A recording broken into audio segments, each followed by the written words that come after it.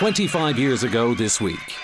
In an unprecedented outbreak of public support for an illegal organisation, the radio listeners of Dublin had taken to the streets. If you say to anybody of our age, Radio Nova, they know immediately what you're talking about. In recent days, the authorities had moved to close illegal radio stations all over Ireland.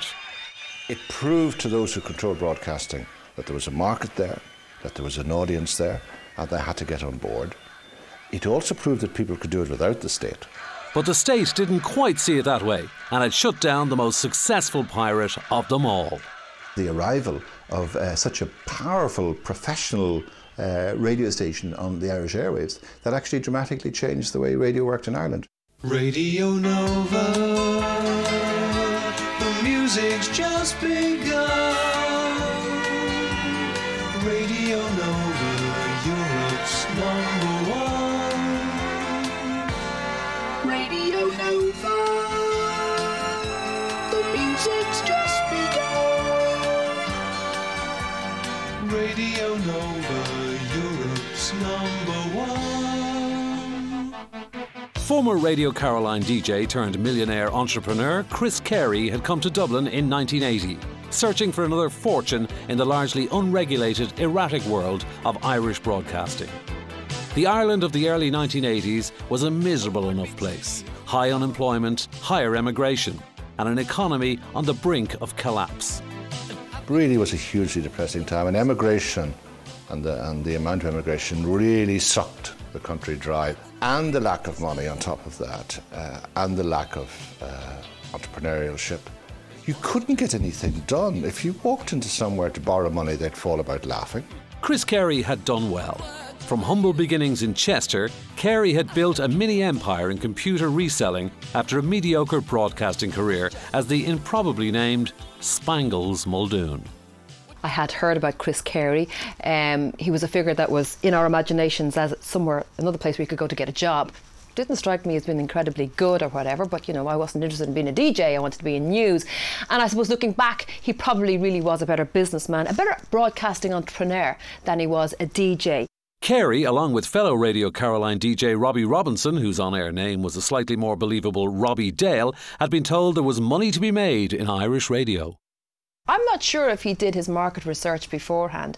I'm not sure that he did his focus groups beforehand and did his market research in that way. I'd say he had a strong sense that this was an enterprise to throw his weight behind and his considerable business acumen behind. Since the mid-70s, channels had been springing up everywhere, with anyone with half a voice or half a transmitter turning their hands to launching a pirate station, largely influenced by the British pirate ships such as Radio Caroline. When you think about it, it was bizarre that somebody hired a ship and started a radio station on the ship. I mean, where were we? And was this the Berlin Wall or something? Because there was a Berlin Wall around both Britain and Ireland in terms of broadcasting. It came down to people who'd been interested in radios for many years to provide their own radio stations, and usually it was bedrooms and various things like that, sort of towards the early mid-70s. And then later in the 70s, it got a little more commercial with the ARD and Big D going into commercial premises. So I went up to a house in Sarsfield Road in Inchicore, and I used to broadcast in there on a Wednesday night. Terrified I was for the first while, and it was just great fun. Who was listening to us? Nobody. Now we have a missing dog report. It's a black Labrador missing from the Inchicore. Rather well down the hockey down in Cork, so we're told. And hello to everybody in the art department. It was from Breaking Glass, and I've just forgotten her name. I always do. It was filling a vacuum, because there was really no alternative to RTE for part of that period. There was just RTE1, there was no pop station, there was no popular music station catering to that market. So these pirates sprang up, and everybody of my age at that time, I was in my late teens, we listened to one pirate or another, and they seemed to almost be almost micro pirates. Every little area seemed to have its own. The stations themselves were quite something else. Most radio stations, they were above a dodgy shop or in a basement somewhere, or in somebody's attic, or we actually had a radio station in a guy's shed. The Fine Gael Ard Fish opened last night at the RDS Dublin. Tommy Vance until 11 o'clock this morning. bring you both the good sounds in disco music. And my first pirate station that I broadcast in was Southside Radio, and that broadcast from an old ramshackle mobile home in a field in Rathmichael, County Dublin. And I remember cycling up there as a young fella, age 13 I think I was at the time, with my rucksack on my back and my couple of 45s that I had and a couple of albums, and walking through the field, saying hello to the horses and the sheep on the way up, and parking my racer and going into the caravan, the mobile home, which consisted of some pretty shoddy equipment, to say the very least. Then towards the late 70s, business people got involved. They saw that there was potential in this, that the law didn't seem to be interfering as much as maybe it was expected. So this could have been an opportunity to make some money, and then there was a ready-made group of people who were interested in providing alternative music. So there were very interesting surroundings that we had in those days, but we all had a lot of fun in those days. And the one thing about pirate radio throughout its history, and I'm sure it's still the same today, is that people were very passionate about what they were doing and they loved what they did. But Carey and Robinson had different ideas which didn't involve doing it for fun. They believed that they could gamble on the fact that government inaction on pirate operators would continue, and that they could have a free run at launching a super pirate with a big signal, a big sound, and of course big advertising revenue. The result? Sunshine Radio. The big thing on the dial at 539 medium wave, and we're talking meters, we hadn't even moved to kilohertz in those days, was Sunshine Radio. Sunshine Radio. And a very good afternoon to you. Welcome to the Tuesday show. Declan being with you for the next 4 hours. Thank you to Martin for the last 4. 5.5 minutes past 2. That's Claire, and these are Rocky Sharp. Sunshine Radio, which would pretty much dominate the Dublin scene for most of 1981, had launched with Robbie Robinson at its head, and Carey pretty much nowhere in sight. The relationship between the two had begun to fracture soon after the station went on air. Robbie started to take it in a direction that Chris considered to be too parochial, too much, or too close to the UK model of local commercial radio. For some Bob Marley, and who are we to argue when people ask for good records? And we also would like to let you know about the Malahide Musical and Dramatic Society. It started to move into that more middle-of-the-road, comfortable ILR type format. And I think that's where the parting of the waves came. The instant success of Sunshine, however, was a sign of Robinson's energy and talent, and a validation of the two Englishmen's belief in the enormous gap in the Irish radio market. But their acrimonious split was an indication of things to come. A fierce rivalry which was to exist between the two for many years, and Chris Carey's volatility and innate sense of self-belief. Traits which would eventually lead to the destruction of his greatest creation. For Chris Carey, back home on Millionaires Row in Surrey's stockbroker belt, it was business as usual. But a hankering after what he now knew was a missed opportunity kept him in touch with unfolding events in Dublin. By the summer of 1981, Chris Carey couldn't contain himself any longer. Egged on by Scottish-born Brian Mackenzie, another 1960s DJ who'd spent time with him on the pirate ships and was now running a commercial recording studio in Dublin, Chris came to Ireland for another look and another listen. But I think that he realised and had a notion and a very strong gut instinct that this was a potential revenue generator. And I think he went in very much consciously to exploit that. Carey's plan was simple, to do what Sunshine was doing, only better, and of course, to make more money. While Sunshine's signal beamed from the low-lying Sands Hotel at Portmarnock on the north side of Dublin, a position which favoured strong coverage north of the city, Carey's plan was to transmit from the Dublin Mountains. An elevated location would guarantee clear, uninterrupted coverage across all of the capital and beyond. More importantly, a strong FM transmitter would dwarf all of the small medium wave technologies used by established Dublin pirates, giving Carey's station a massive commercial advantage. Over at Sunshine, Robbie Robinson was less than pleased. Freaked out. Especially as this was a huge fat FM signal, which was clearer. I think Chris used to say that Sunshine Radio sounded like listening to Radio Moscow at night, because of the, it was only several hundred watts of AM from a hotel in, north of the city.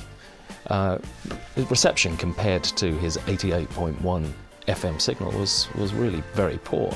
In Donnybrook, RTE, operating 2 stations from their Montrose headquarters, were powerless to do anything about it, at least for the moment. In July 1981, Radio Nova broadcast for the first time. Here's Barry White, and what am I going to do? Going to play the hot hits between now and 2. Thanks for dropping by. And nothing in Irish radio would ever be the same again. Radio Nova.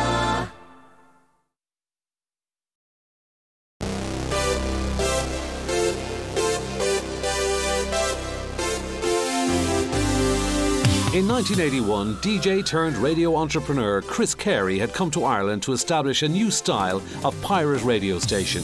His creation, Radio Nova, soon had people noticing its extraordinary on-air signal and unique presentational style.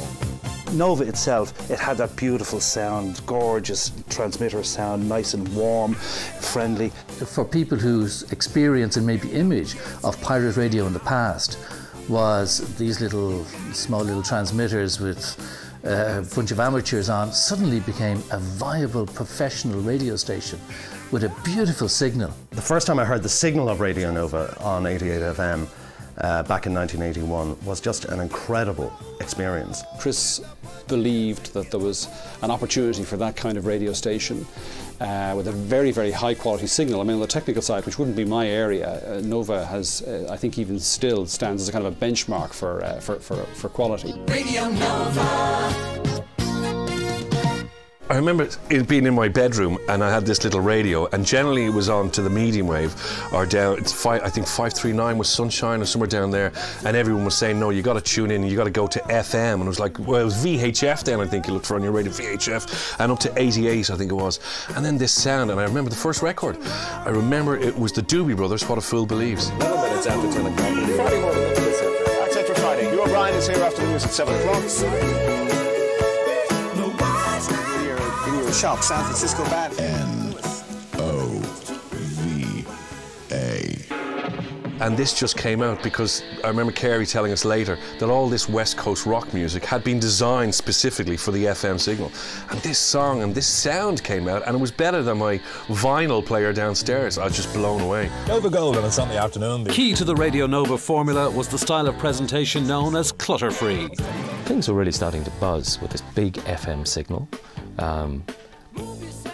You know, the rise of clutter-free as a concept and an on-air phrase. Clutter-free stereo 88 and 8:28 AM is Radio Nova, where we play all your favourite songs. It's Radio Nova on a Saturday night with Hugh O'Brien, playing Loverboy, the album Get Lucky, and working for the weekend. Radio Nova waking up to Friday, John Clark in the morning, the AM drive into work between now and 9. Bailey and Collins and Easy Lover. 6.5 minutes past 8, and this must be one of the best quotes of the week. It comes from a rich oil dude. A much slicker more music-driven approach, really sounding like a slick station from Los Angeles, which, of course, you know, Los Angeles was the model for just about everything that Chris did. The music was a central part of Nova's uniqueness too. Quality music that came out of America that had never been heard in stereo. Eagles, Steve Miller, Doobie Brothers, James Taylor, Jackson Browne. All quality music. It was pop rock, and hearing it for the first time in FM stereo, I just think was an eye-opener to people.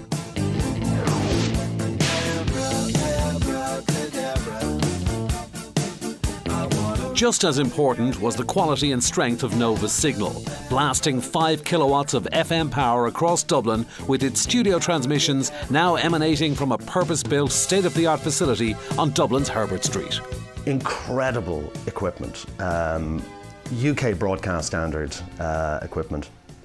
Amazing mixing desk, broadcast mixing desk, turntables that you didn't have to put your finger on to get the record to reverse to cue it up as we used to have to in those days. You hit a button and the turntable reversed, so that was amazing. And then everything was on cartridges, jingles, commercials, songs, and so on and so forth. We were working on cart machines. Now, it's the first time I worked on a cart machine, and the song was on a cart, and you put it in, you pressed this big green button, and out came the sound, and it was like something you'd seen in a movie. Like, it was very impressive. And I just thought, amazing. This is a completely new beginning for pirate radio as it was then in Ireland. But to me, it spelt the beginning of professional broadcasting for the first time, independent professional broadcasting in Ireland. Within weeks, Nova was establishing itself as the hottest radio thing in town. Even over at Sunshine, the other new kid on the block, the staff was admitting that Nova was something really special. The reality was that this was a huge threat, and as it transpired, it was the ultimate threat because, as was proven, Nova was a better station in terms of programming, and ultimately all that comes down to is listenership. We can talk about it for hours, but ultimately it's the listener who decides. We're getting crucified, to be honest. Everybody is listening to Radio Nova. By late 1981, many Sunshine staff had moved to Herbert Street, unable to resist the lure of the Nova roller coaster. And Nova was attracting talented new DJs and newsreaders, many of whom would go on to become major players in the Irish broadcast industry. Tom Hardy, Jason Main, Ken Hammond, Dave Harvey, Mike Maloney, Greg Cochran, Anne Casson, and Bob Gallico, John Clark, Colm Hayes, Mike Edgar, Hugh O'Brien, Brian Dobson, Sybil Fennell, Gareth O'Callaghan, Tony Fenton. Kerry had also called on a few trusted lieutenants to add weight to a station growing rapidly in size and popularity. Andy Archer, a veteran of Radio Caroline, joined as programme controller. But when Andy came, he brought commercial disciplines because he worked in commercial radio. You're listening to Radio Nova, broadcasting from Dublin on 846 AM and 88 stereo. The time is now exactly 3 o'clock and time to join Bob for the latest news. Thank you, Andy. Having worked in pirates in the 60s, he was now working and established as a commercial program director, and basically Chris sublet that responsibility to Andy. For commercial production, station imaging and sheer creative genius, Kerry turned to Tony Allen.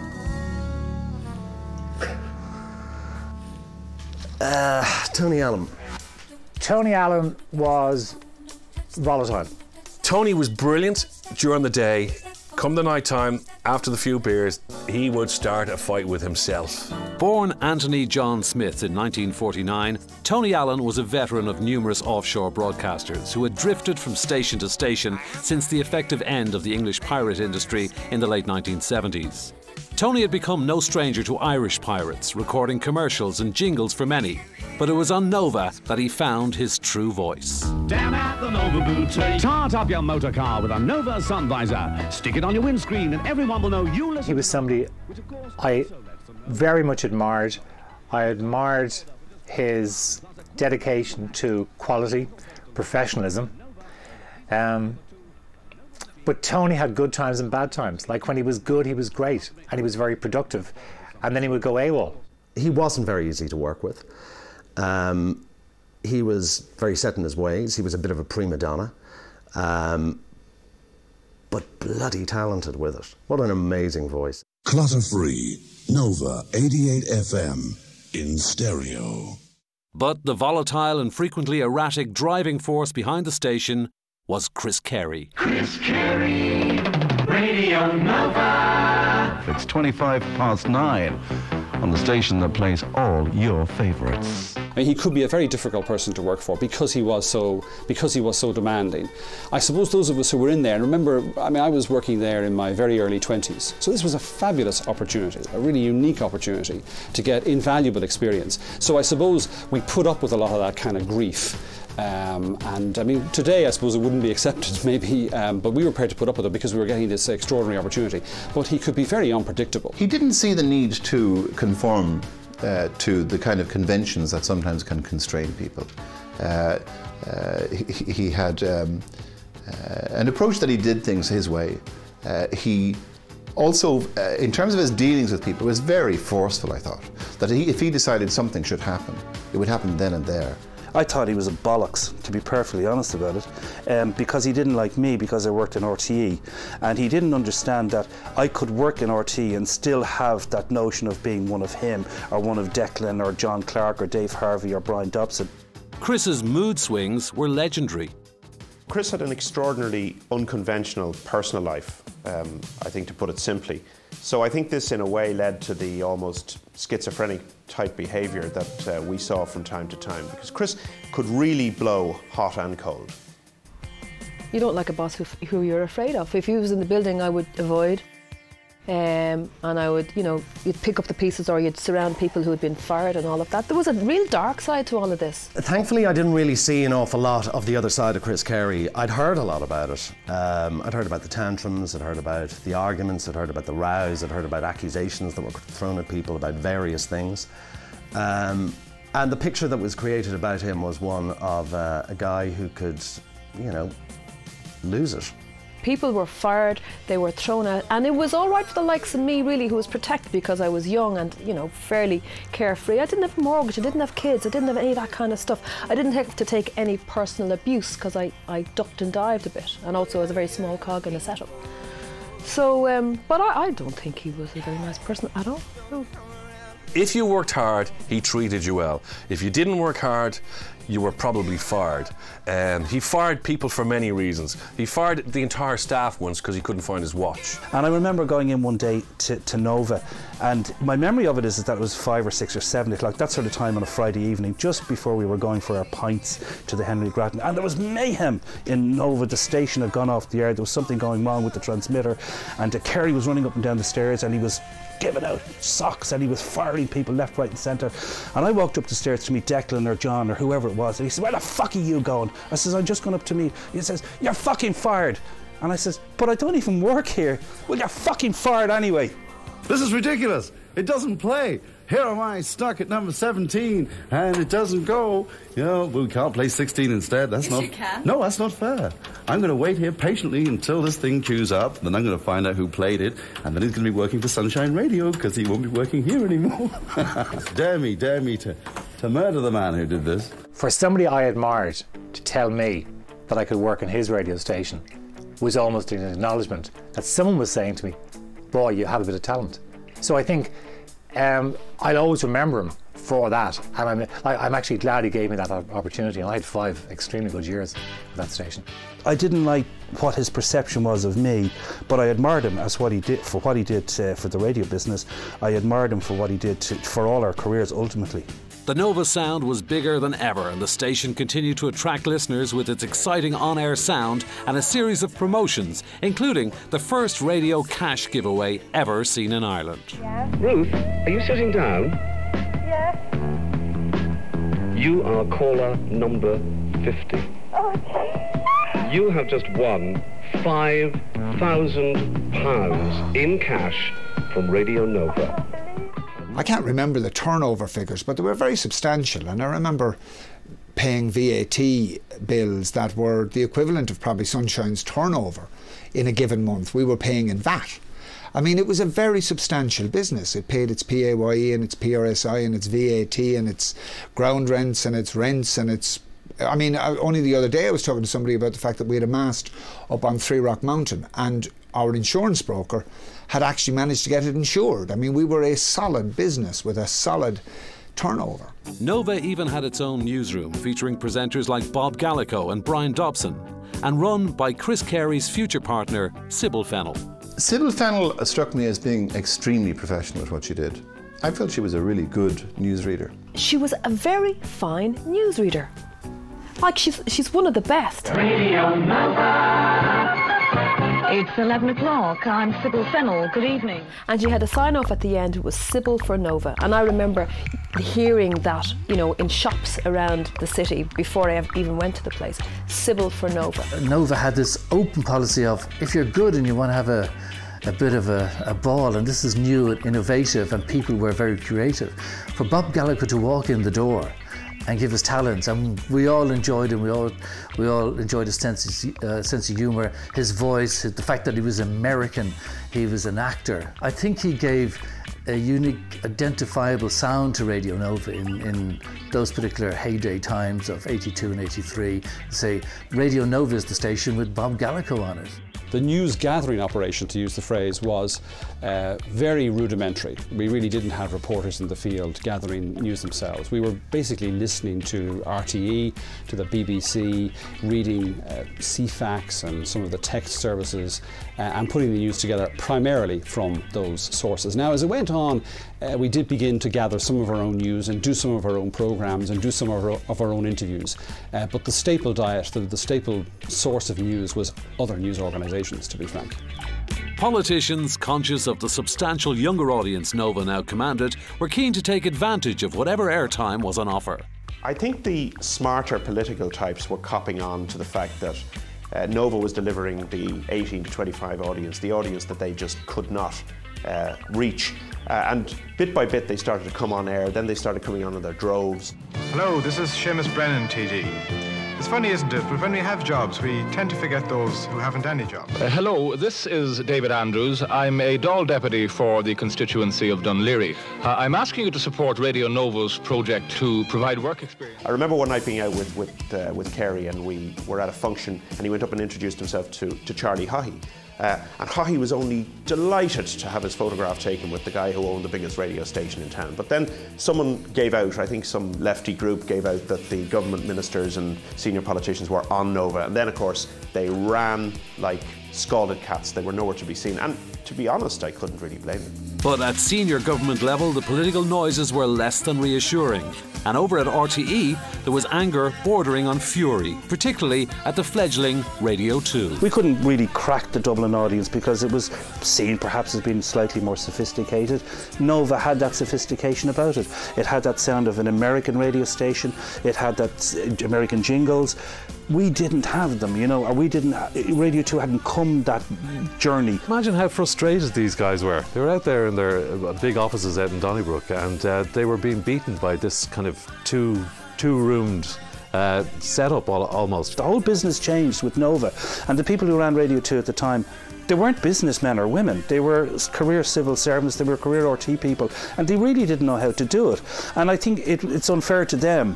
And I'm not defending them, but it's unfair to them to say they didn't know how to handle it. They just didn't know how to handle it. As RTE saw it, why should an unlicensed operator be allowed to run riot across their airwaves, hoovering up their audience without paying tax or royalties? RTE, as in Radio 2 at the time, was paying money for every single song it played. Radio Nova was paying nothing. As Carey saw it, why should a state-controlled body receiving tens of millions in taxpayers' licence fee income be allowed to offer their customers a substandard product? The lines were drawn for battle. And I think when we started having this huge effect, economically, making so much money, taking revenue from RTE basically, having the big advertisers on, the big names, having the governments, the politicians on and everything, I think, yeah, pressure, that's when the collision course was inevitable. Despite claims of interference by Nova's signal with military communications and emergency services by RTE and the P&T department, a claim which was never proven, the real issue lay in the increasing threat to RTE's listenership and the increasing impatience at Montrose.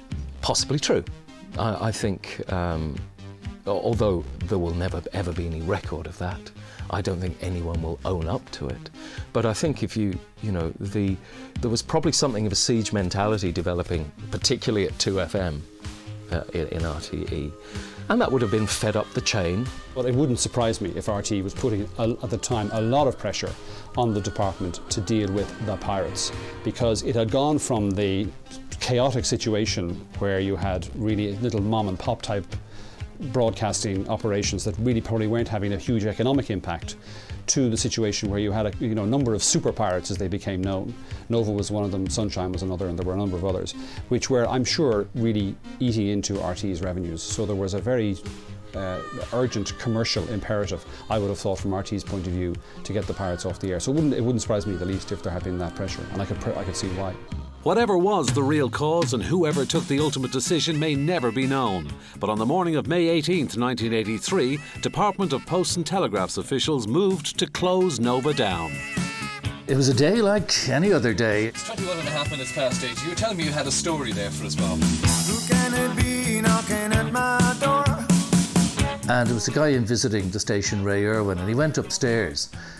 And I said, would you answer the door and just see who that is and let them in? And he comes down to me and he says, it's the guards and it's the department. And I said, now stop winding me up.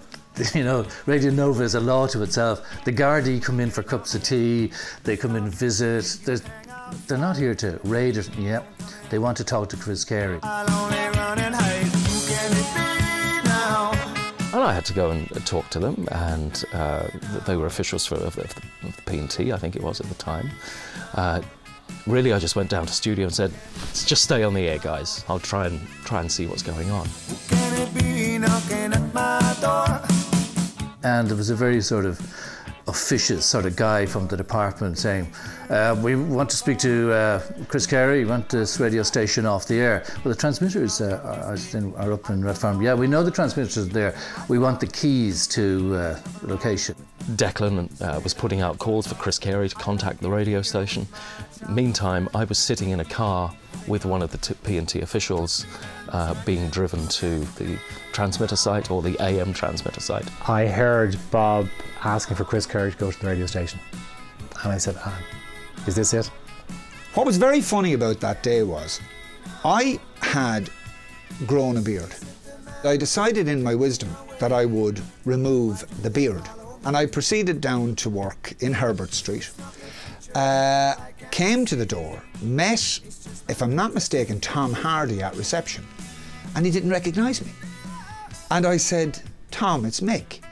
And he says, oh, so it is. We've been raided. A guard came into the studio and he sort of looks around and he says, hi, he says, I know that you've got a competition running for a holiday at the moment, and I know you'll probably be back on later in the week, but I have here 3 postcards to put into the post bag for the draw on Friday, okay?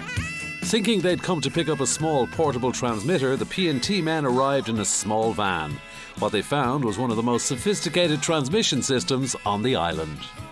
Mike Hogan and I arrived, and Tom Hardy was already there. He'd got a lift up with the P&T guys, and they were literally hauling stuff out the door. But I think they were astonished at what they found. And they had no concept of the huge amount of equipment that was on site. You know, they were used to dealing with the Radio Dublins of this world, expecting to put it in the back of a Hi-Ace or something. And I think they had to call out flatbed trucks to remove this huge monster of a transmitter that had been shipped in from the US.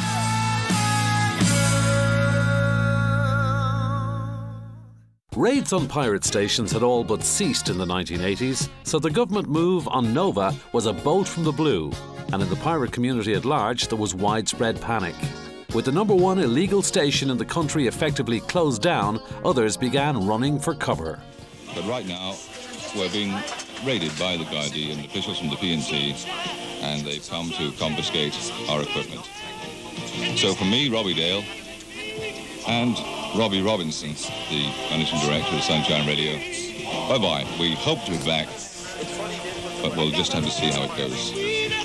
Thank you, one and all.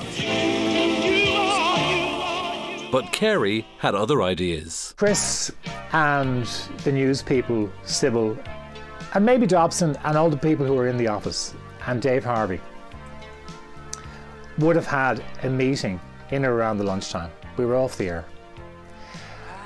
We had run our business, and it was a successful business, in a very, very professional way. And Chris says, you know something, we can't let it go. We'll go on and we'll say goodbye. This wasn't about government. This wasn't about influences from other quarters to close us down. This is radio. It's about broadcasters and the relationship they have with their audience. Using a low-level transmitter, Nova crept back on air early the next morning and announced its own plans to close itself down. Once again, the authorities were powerless. We borrowed a really crappy little AM transmitter, a few hundred watts, which was fed into the main AM mast, and I think there was a low-powered FM signal coming out of the Herbert Street building. It was a day of complete rabble-rousing. There was a great buzz and a great sense of anticipation as to what we were going to do. There was a great outpouring from the listeners that they had seen something taken away from them, that they didn't want taken away from them. And there was a lot of talk as to what way we will finish. Using a series of cleverly worded on-air promotions, Nova scheduled its own close down for 6 p.m. that evening. Tonight at 6 o'clock sees what could be the end of the most exciting period in the history of broadcasting in Ireland, when Radio Nova goes off the air. Despite the fact that the overwhelming majority of people in this country want the right to choose what station they listen to. I can't remember who got a call from. It could have been Declan. Said, "What time are you going to go on it?" And I said, "I don't know. Probably second last. I don't want to be the last on it. I was the first on it, but I don't want to be the last on it." And tonight at 6 o'clock, come to the headquarters of Radio Nova at 19 Herbert Street and show your solidarity. If you can't get to Herbert Street, then at 6 o'clock, blow your car horn, and blow it long and loud. The answer is in your hands. Don't let us down. All day, Nova staff came and went on air in a series of half-hour, double-handed shifts. I said it earlier on, sir, Mr. Meehan, it has been great working with you. Yes. And it's been great for you to work with me. It really has. It's done you a world of good. I'm sort of lost for words about this. All I can really say is that it's really been exciting working for the best ever radio station in Ireland. And in fact, I can understand when the radio stations get organised around the country, you're going to have the programme director saying, "Now look, I want this station to sound like Radio Nova." Get me a Declan Meehan type. And my address is... We'll meet again. We'll meet again. The Nova News team broadcast a series of public appeals for support of the close down that evening, while simultaneously castigating the government and RTE for their actions, and inviting listeners to call or write to their public representatives. The Leinster House and RTE switchboards received thousands of calls of complaint. Enough people trying to get The number of independent stations throughout the country diminishes hourly. So, in a time of worsening unemployment, hundreds of young people are being forced unnecessarily to join the dole queues. By 5, hundreds of people had gathered outside the Nova building on Herbert Street. There was the fear and trepidation of what was going to happen and how the close down was going to be handled, what we were going to do afterwards, and where people going to turn up. And slowly but surely, Herbert Street filled up like Lansdowne Road on an Ireland-England game. The street outside was jammed with people who turned up for what had been announced would be the final close down of Radio Nova at 6 o'clock. That was a kind of bittersweet experience, because on the one hand, I suppose it was encouraging that so many people were sad to see the station go, and then you know, we were facing a situation where, as far as we knew, that was it. It was going to shut down and it was going to be gone. What makes me sad is that there are 43 people working in this building, all of whom are my friends, and we're all unemployed now. And we needn't have been unemployed because our jobs were quite viable. They paid for themselves, which is more than one can say for a lot of jobs in this country at the moment. Inside the offices, presenters from other stations had gathered to witness what in time would become regarded as an historic event in Irish radio. Even Robbie Robinson showed up, old rivalries put aside for the present. And on behalf of the Sunshine staff, thanks for the opportunity and thank you all for your support. And I'd say keep the support pouring in. Don't forget, tonight at 6, and I'm sure all my staff will join in that. Tonight at 6, blow the horns outside here in Herbert Street, and next Thursday morning outside the forecourts at 11. As the time ticked towards 6 o'clock, the mood was approaching fever pitch, and the numbers of people and cars in the Baggot Street area was causing serious traffic congestion. Hope to see you again soon. It was left to Tony Allen to orchestrate the final moments.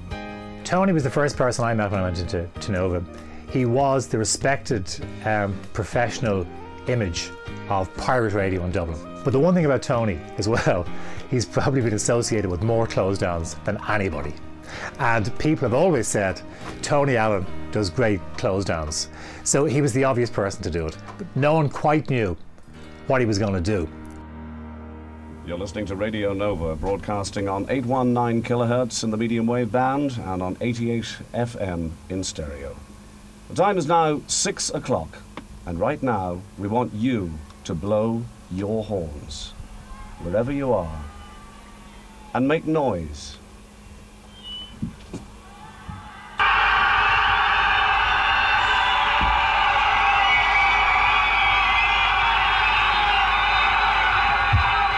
had the radio on and I was recording it. And I must have the tape somewhere at home, which was ridiculous. And it was all that Nova stuff outside. I couldn't believe what I was hearing. I just couldn't believe what I was hearing. And I actually genuinely was very emotional, because to me, Nova represented everything that we all wanted independent radio to be. The fact that it was closing down made me feel, God, you know, we've lost the battle. The voice of Dublin, telling the people who should be listening what they want to listen to. And then it was all over. Right, let's go down the pub. Or was it? Radio Nova.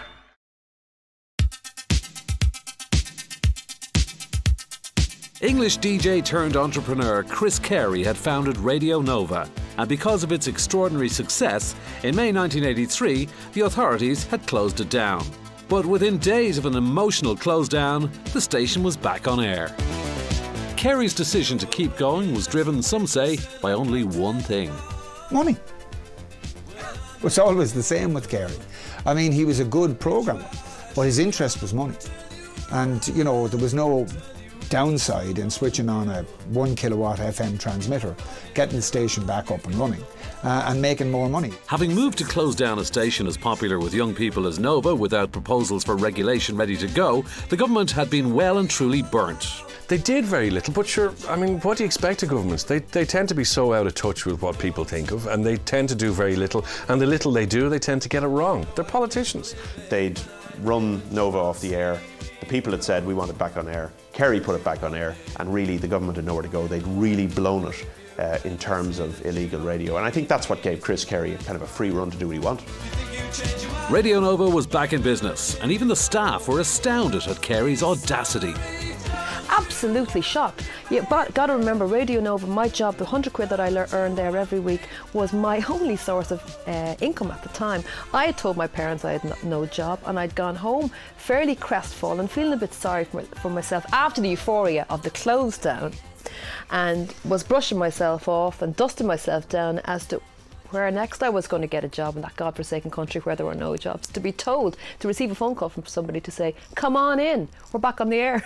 So I was really surprised, I was really shocked. But the day Nova returned was really the beginning of the end. Unsure how long the station would last and for how long the money would flow, Chris began to think of cutting costs. But he had more immediate problems on his hands. RTE had begun to interfere with Nova's transmissions.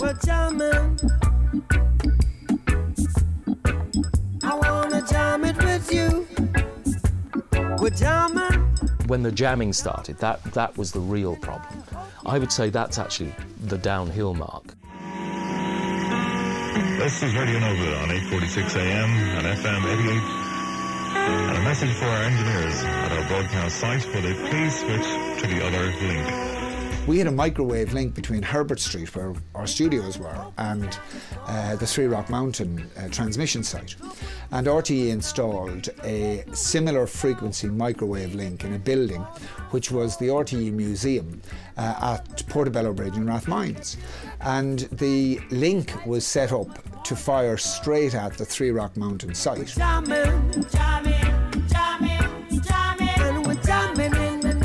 We all knew it was RTE who were jamming the signal. Not only were they upset out in Montrose, but they were doing something about it as well. But they were taking the law into their own hands. It seemed to be some sort of unilateral decision by people within RTE rather than RTE, and particularly people who were members of trade unions. And that's relevant because the only union members at the time in Radio Nova were members of the NUJ. So in Chris's thinking was that if I can damage members of the trade union in Nova, who in turn were damaging my station being part of this union in RTE, well, maybe that will put pressure on the people in RTE to stop the jamming because their members are being hit in Radio Nova. By firing NUJ staff, Chris caused a protracted and bitter dispute with the unions, a split within the radio station and the virtual drying up of advertising revenue. Chris's behaviour throughout was, as usual, unpredictable.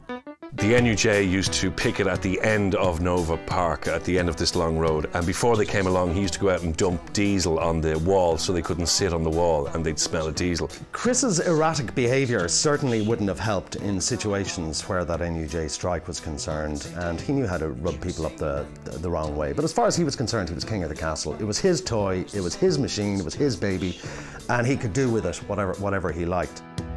In time, Carey's plans would be his undoing, with Radio Nova finally dying an ignominious death in 1986, starved of advertising revenue after a long and tortuous battle with the NUJ. People started to drift away. People began to be disillusioned by the management structure, by the recruitment policies, by the programming policies, etc. Q102 had arrived on air, and it just all became unfocused.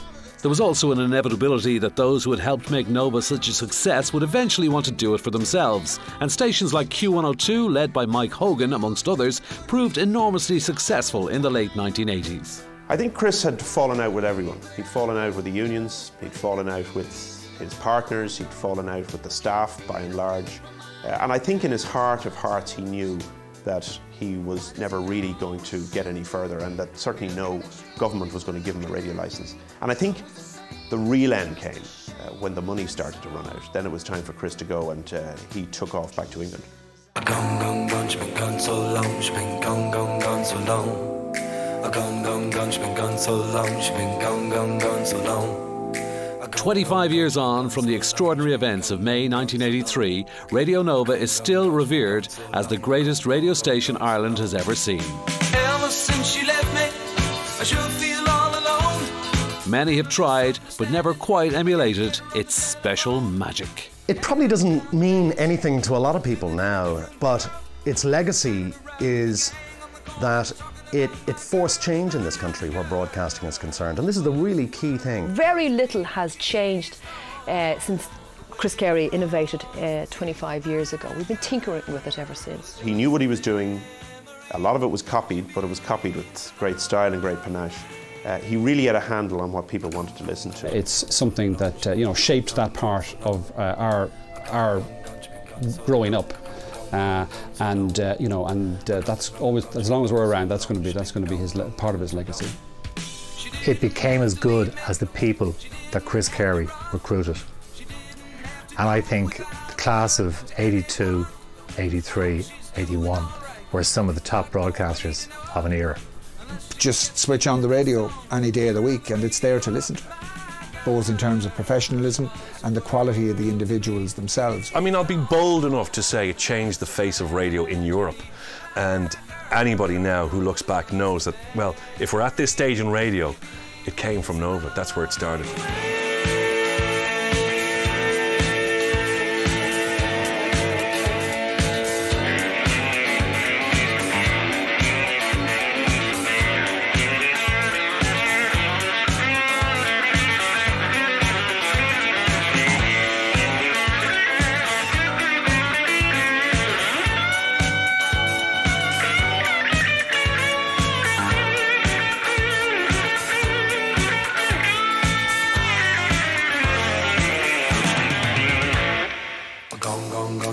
so long, she been gone, gone, gone so long. Gone, gone, gone, she been gone so long, she been gone, gone, gone so long. Gone, gone, gone, she been gone so long. Gone, gone, gone, gone, she been gone so long. Gone, gone, gone, she been gone so long. Well, I wonder if I ever gonna see my baby. Gone, gone, gone, she been gone so long. Well, I wonder if I ever gonna see my baby.